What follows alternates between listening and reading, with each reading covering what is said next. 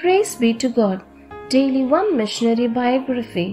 Today's missionary, Evan John Roberts. Date of birth 8/6/1878. Date of death 29/1/1951. City Glasgow, Wales. Country United Kingdom.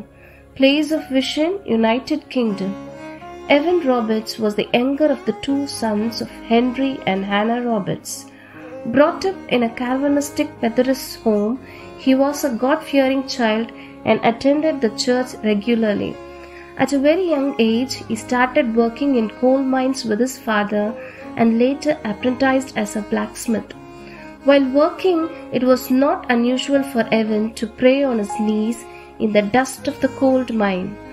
He taught at the Ragged School for poor children, set up for miners' children, and catered to their spiritual needs.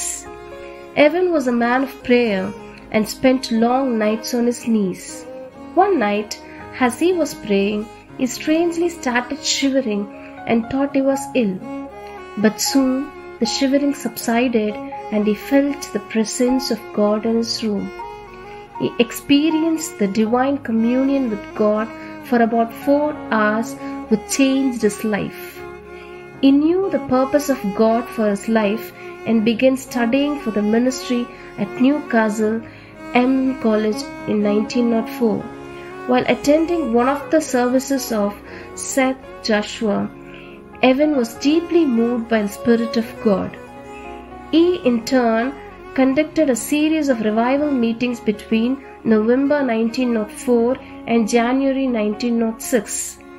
His sermons were mainly centered on the confession of sins, the profession of faith, and implicit obedience to the Holy Spirit. A powerful spiritual awakening spread through Wales and thousands were converted and added to the church. Evan was a humble man who was brimming over with powerful zeal to serve God. His willingness to be obedient to God's leading and readiness to be on his knees made him a powerful instrument of revival in the church. He once said that he prayed for 13 hours continuously for God to move Wales. Evan also composed many poems and hymns. He spent his final years fully committed to the ministry of intercession. Beloved, is your prayer and ministry reviving others? Lord, revive me first so that I may become an instrument of revival in my household, community, and the church. Amen.